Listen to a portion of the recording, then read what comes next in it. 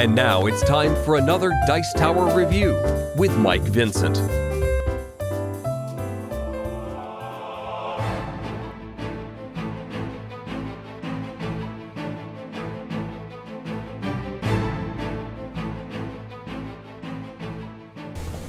So now taking a look at the leadership cards, we see Dunedain Warning. This has a cost of 1. It is the signal and reads attached to a hero. Attached hero gains +1 defense. Action, pay 1 resource from attached hero's pool to attach Dunedain Warning to another hero. So last time we took a look at the Dunedain Mark, which gave +1 attack, and so we see a card that's thematically related to that one in that it's buffing the abilities of another hero. So I love Dunedain Mark for the +1 attack, and I equally love Dunedain Warning with +1 defense. Now we just looked at a Burning Brand, so Dunedain Warning might be a perfect combo to go with a Burning Brand. So if you have a hero, you can pump up their defense by potentially 2 or 3, and then put a Burning Brand on them and they will just be a defensive powerhouse. Or just any hero who you want to boost their defense, make them a little more hardy. Dunedain Warning is a good choice. It's cheap at a cost of 1, and again has that versatility in that if you do decide to move it to another hero, you can pay a cost of 1 to move it around. If you're looking at a hero who's just about to die, you just need that 1 extra defense to protect them, then this card could come in handy. So Dunedain Warning, a fantastic card. Okay, so the second leadership card we see is an event, has a cost of 1, and is called Second Breakfast. So we see a hobbit here, it looks like he's mowing down on something. It reads, action, each player returns the topmost attachment card from his discard pile to his hand.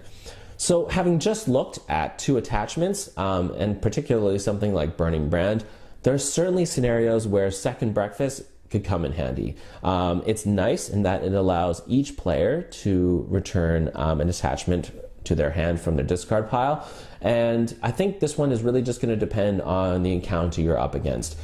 There's a few encounter decks which have treachery cards or when revealed effects that force you to discard attachments, and so if you have crucial attachments like a Burning Brand or Unexpected Courage, sorry, I drew a blank there. There's some very crucial attachments that might be really key to making your deck work. So if you lose those, this is one way for you to get it back, and it gives you your partner a chance to also do it. It's too bad that it's somewhat limiting, however.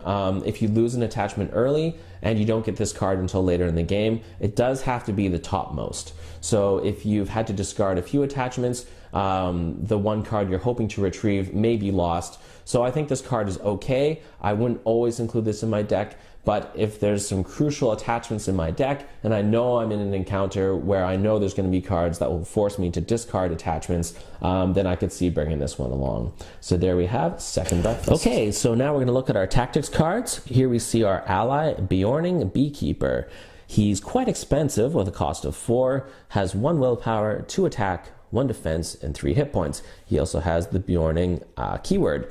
His action reads, discard Bjorning Beekeeper from play to deal 1 damage to each enemy in the staging area.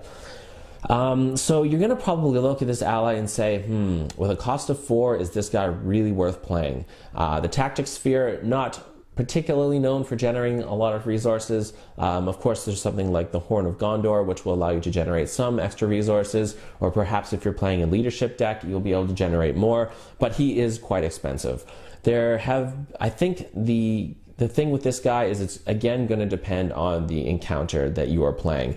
There's certainly some quests where the conditions on the quest force enemies to stay in the staging area, and so this is one way for you to take them out.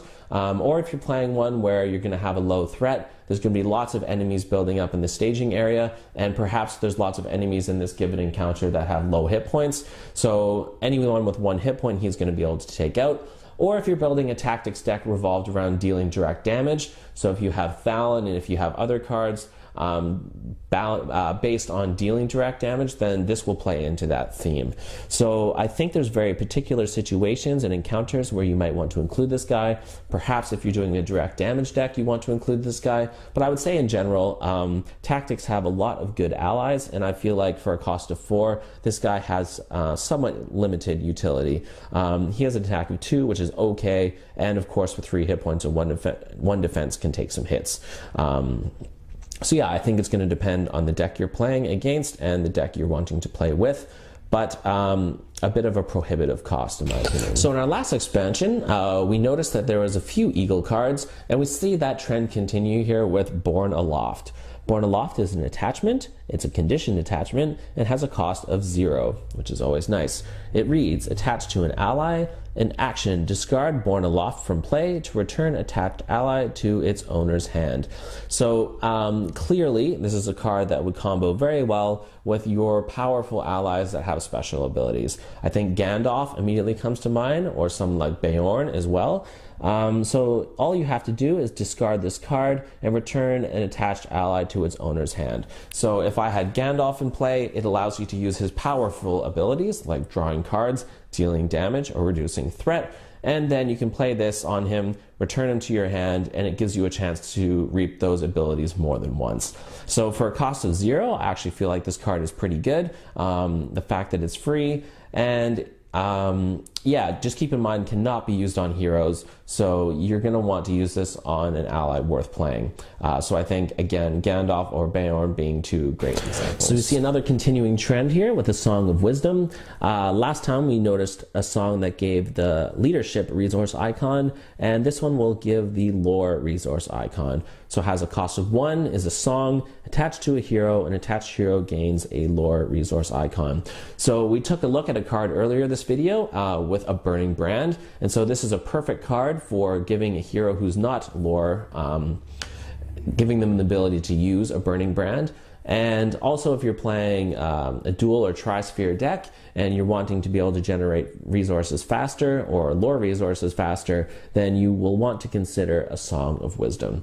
So songs in this vein really most useful when you're playing a multi-sphere deck, but again, we look at a card like Burning Brand, which can be really crucial anytime you have to defend against nasty shadow effects, and so a Song of Wisdom is one way to play that on any hero. In one of the newer expansions, if you've played with Baragond, who has a superior defense of 4, he could be a very prime candidate for a Song of Wisdom and a Burning Brand. Okay, so that concludes our look at the player cards for the Conflict at the Carrock. Like last video, I said I'm going to go ahead and pick my 3 favorite cards from each adventure pack. So for this one, a Burning Brand is a no-brainer. This card has come in handy so many times. It can make any defending character just a tank in terms of defense.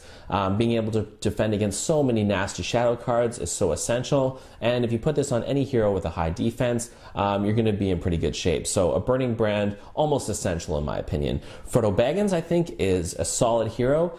Spirit tends to lack good defenders, so the fact that he can just take any amount of damage and put it as threat, and given that Spirit has lots of ways to reduce threat, I think makes Frodo Baggins unique and certainly very usable, particularly with the Black Riders expansion that just came out, and so many neat cards that work very well with Hobbits and build up Hobbit synergies, making Frodo Baggins just that much better. And finally, last week I gave Dunedain Mark my recommendation, and we'll also do so with Dunedain Warning. I think just being able to pump up a hero's defense is essential. And again, if we look at boosting defense with a Burning Brand, just a great combo to be able to take a hero with 2 or 3 defense, make it 4 or 5 defense, put a Burning Brand on them, and you're pretty much good to go at that point. So these would be my 3 favorite cards from this adventure pack. As a buyer's guide, I would highly recommend this expansion. I think the player cards are great. A Burning Brand, I think, is almost essential. There's some really good Rohan cards.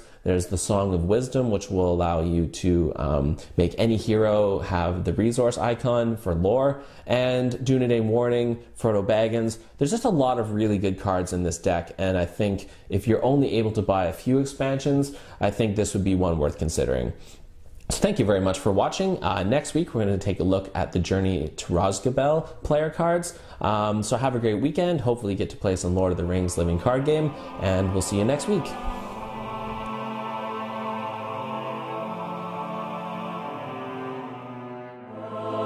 Thanks so much for watching the Dice Tower videos. Find more great videos and reviews, as well as our top-rated audio podcast at Dicetower.com. You can also find other great shows at Dicetowernetwork.com. I'm Eric Summerer, and you've been watching The Dice Tower. The Dice Tower is sponsored by Cool Stuff Inc., where you can find great games for great prices. Cool stuff in stock. Check them out at coolstuffinc.com.